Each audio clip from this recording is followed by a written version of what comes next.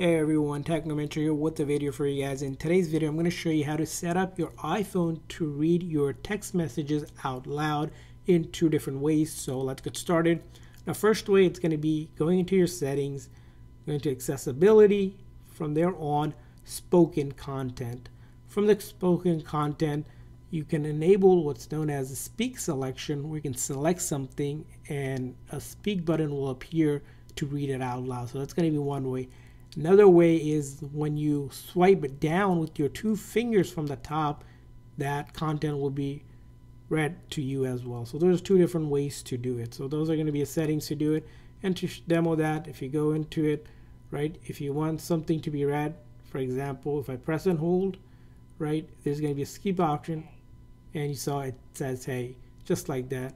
Or you can do is just pull down from the top here, just like that, and you'll be able to read here. I don't have much text, so it's not working, but you use two fingers to do that. Now, another way to do it if you didn't want that is using Siri. So going back to the main settings here, in the Siri section, so you're going to want to go to Apple Intelligence and Siri, and then where it says messaging with Siri, right, you're going to want to go ahead and turn automatically send messages, so you can send messages and then also add a language.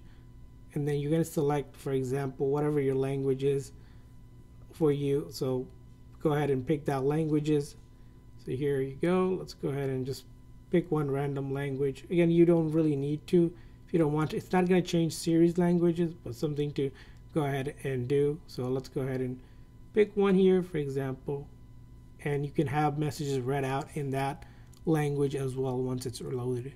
So that's how you can do it. I hope this video was helpful. If so, please consider a like and subscribe button for more tips and tricks for your iPhone. We'll see you guys next time.